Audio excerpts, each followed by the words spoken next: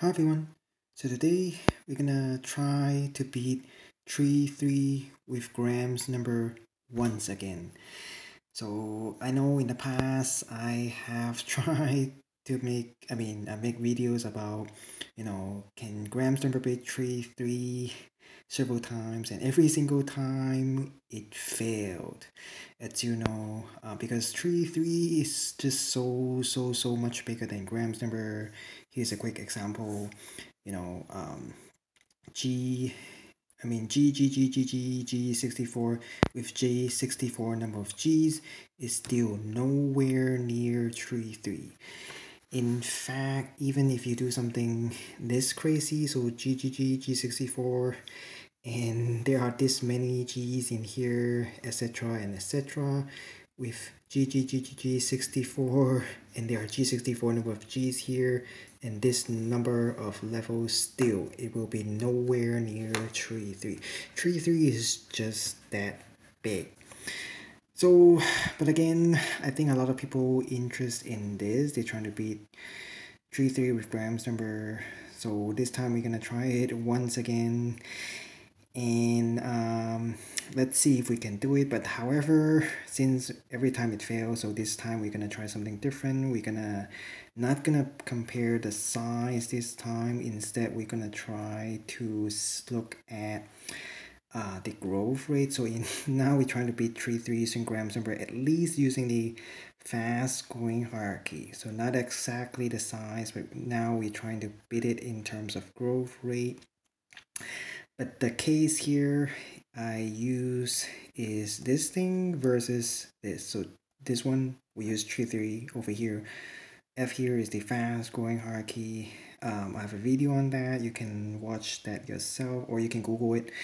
So here is F of 3-3 of n versus Gn. So Gn is the G sequence that defines Graham's number.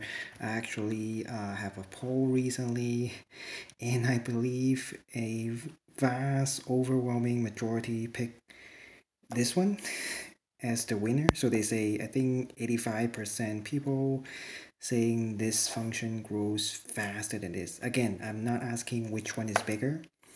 Let's say n is 3 or 4, whatever, which one is bigger. No, I'm not asking that. I'm asking which function grows faster in terms of the fast growing hierarchy.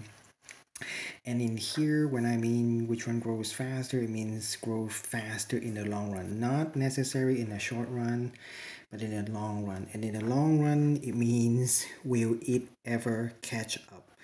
You can go up to infinity or whatever, but if eventually it will catch up, that means it grows faster in the long run. So before answering question, again, you can pause the video, pick your winner again. But there's actually a much simpler question than this, which is this one over here. Maybe try to ask yourself which function grows faster in the long run. So which one will, if one will eventually catch up as the other, and the other never catch up, then that means the one that catches up is the winner or grows faster, even though in the short run one of them may not be bigger than the other. So let's say 3 to the power of x versus x to the x, or another function here, x to the power of 3 versus x to the x. So which function, this grows faster or this one?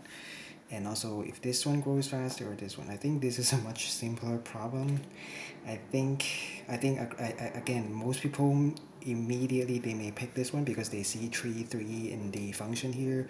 But if you think deeper, this 2 actually grows faster if x is big enough. Let's say x is 3-4. Which one is bigger? Obviously this one is bigger, or grows faster, because this is 3-4 to the power of 3-4, and this is 3-3 to the power of 3-4. For this one, this will be 3-4 to the power of 3-4, and this will be 3-4 to the power of 3-3. So obviously this one grows faster in the long run, because if x is more than 3-3, of course this is bigger than this, but eventually it will catch up, given big enough x. So if x is 3/4, for example, or bigger than 3/4, this will never catch up to this. So, but now let's answer the question quickly. Actually, if you do a little bit of cheating, you already know the answer if you look at the growth rate of Gn in terms of the fast growing hierarchy. But anyway, what is Gn? So Gn is basically 3 with Gn minus 1 up arrows 3. And we have to define that G0 equals to 4 and n has to be greater than or equal to 1. So therefore G1 is equal to 3 with G using this definition. So n here is 1, so 1 minus 1, number of arrows 3. So that means G1 is equal to 3 with G0, number of arrows 3. But since G0 is 4, so that means G1 is 3, 4 arrows 3. Simple. So G2 would be 3 with G, n here is 2, so 2 minus 1, 3. That means G2 equal 3 with G1 of arrows 3, and G64 is Graham's number, which is 3 with G63 number of arrows 3.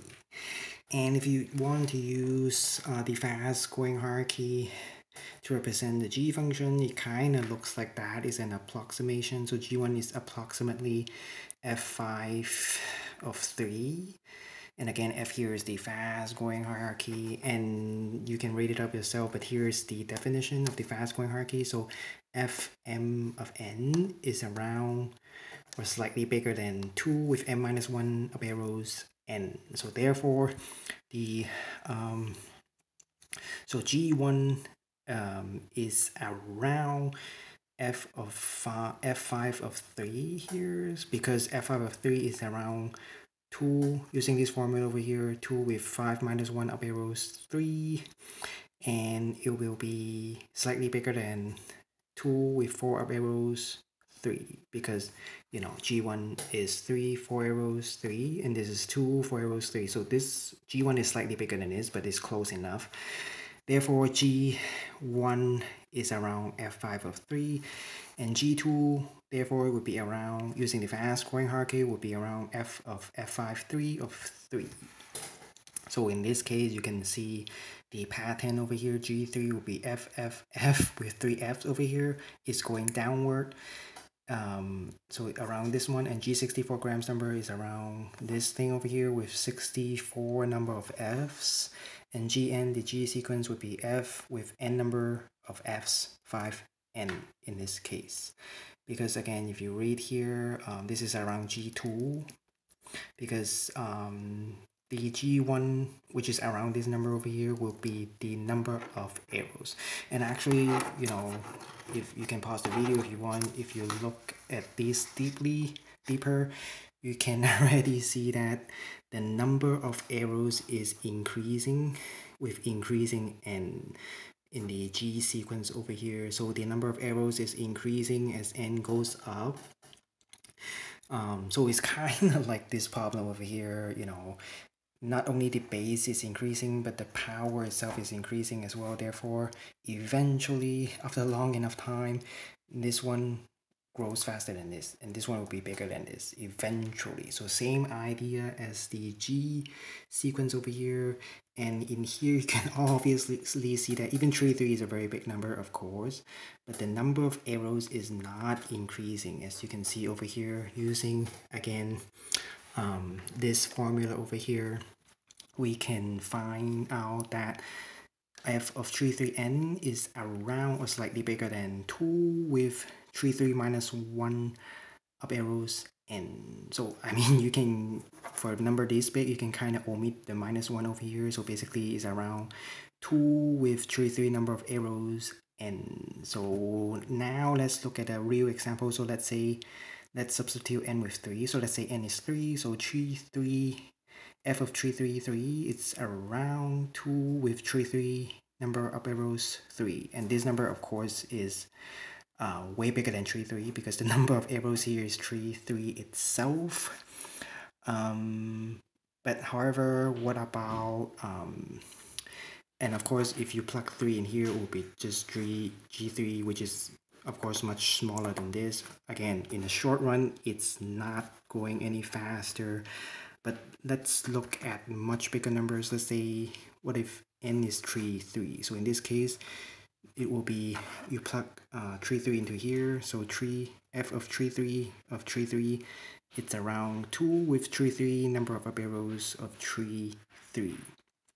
And if you plug 3, 3 into the G sequence, it will become G of 3, 3, of course, which is equal to 3 with G of 3, 3, number of up arrows 3. And here you can quickly see the difference here. So here there are around 3, 3 number of up arrows, but here you have G of 3, 3 number of up arrows. So obviously the number of arrows over here is much more than the number of arrows over here, and therefore you can clearly see that this number is much bigger than this. So which means that this function grows faster than this in the long run, not in the short run. You have to go to, I mean, n has to be at least 3, 3, around 3, 3 in order to surpass this function over here. But of course, once it gets past 3, 3, this function will never catch up to this. So let's say G4, I mean, this one will be much bigger than this. And again, like I said, if you use a little bit of cheating, the growth rate of G sequence using the fast growing hierarchy is actually around f of omega plus 1. And so therefore, if you cheat, you already know this one grows faster than this, much faster than this one actually, because omega again is the smallest transfinite ordinal, which is much bigger than 3, 3. Here you're just using 3, 3 here as your fast growing hierarchy here as the base here, but this one, the base is omega plus 1. So even if you put 3 of 3, 3, or even Lotus number or even Rayleigh number, it will still grow slower than the G sequence. So there we have it. I mean, no matter whatever big finite number you put here, it will never outgrow the G sequence, because in terms of fast growing hierarchy, the ordinal here is omega plus 1. So this one grows faster than this. And there we have it. Finally, we kind of find something that beats 3, 3 using Gram somewhere. I mean, not really, but kind of. But anyway, thanks for watching and have a nice day.